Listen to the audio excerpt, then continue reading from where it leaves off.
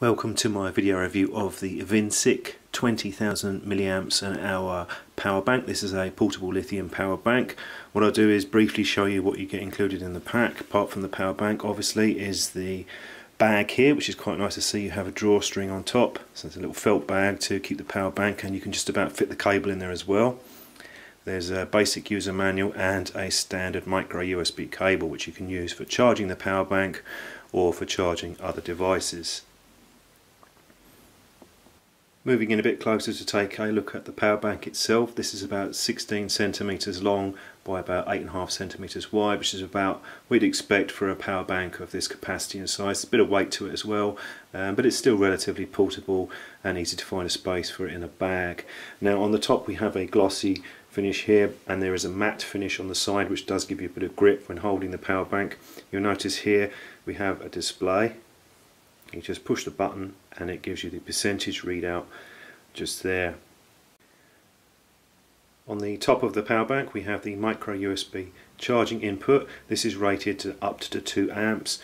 So charging capacity from flat, you're looking at something around about 10 hours for this, which is about in line with what you'd expect for the capacity size. It's quite a big capacity. We have two blue ports here for USB charging. They are both fast charge ports, which is why they're marked as blue, and you can use both at the same time as well.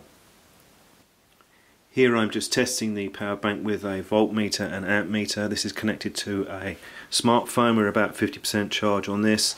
So this is about normally what I would expect for the battery capacity remaining. We've got just over an amp charging, speed and 5.10 volts. So the voltage is very stable on the power bank. The actual current draw that you'll get will vary depending on what you're charging. If you have a flat tablet or a very flat phone, you'll get faster speeds.